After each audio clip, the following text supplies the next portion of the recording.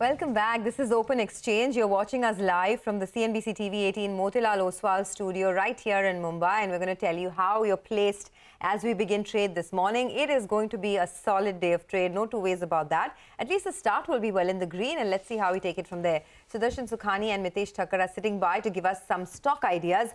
Sudarshan, considering there's going to be this gap-up opening, what are the stocks that you'd buy or sell today? Well, mostly it's buying.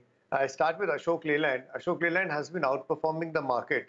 It's been showing very good relative strength. That's a buy with stop under 147. Bata India is my only intraday short. That stock has been in a bear market. I'm surprised. It was always a favorite for me. But then that changes. Bata India is an intraday short with a stop above 1650. Bosch, B-O-S-C-H, and I'm not pronouncing it correctly, I think. Well, Bosch or Bosch, whatever, is a buy with a stop under 17,000. Again, it's an outperformer, just like Ashok Leyland is. And Reliance, that big boy, is suggesting that it could be a major contributor to the Nifty uptrend if that comes about. Reliance is a buy, and there are a lot of disclosures on Reliance. I've come on your channel, and your channel is owned by Reliance, so whatever. Okay, all right. Thanks for that, Sudarshan. Well, let's get in Manoj Muralidharan as well, VP Derivatives of Religare Broking, who joins us.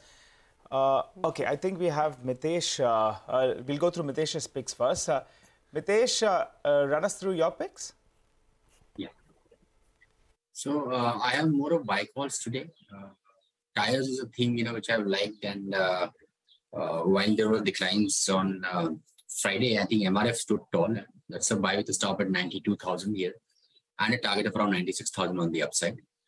HDFC Life is something which I've been recommending for the last few days, and I think even now remains a strong buy. That's recommendation with a stop at 604 for near-term targets of 630.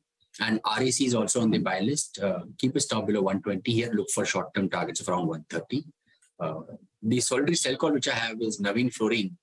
On a bounce back, let's say around 38.85, 38.90, I think that will be an ideal level to short this with a stop at 39.50 for targets of around 37.60.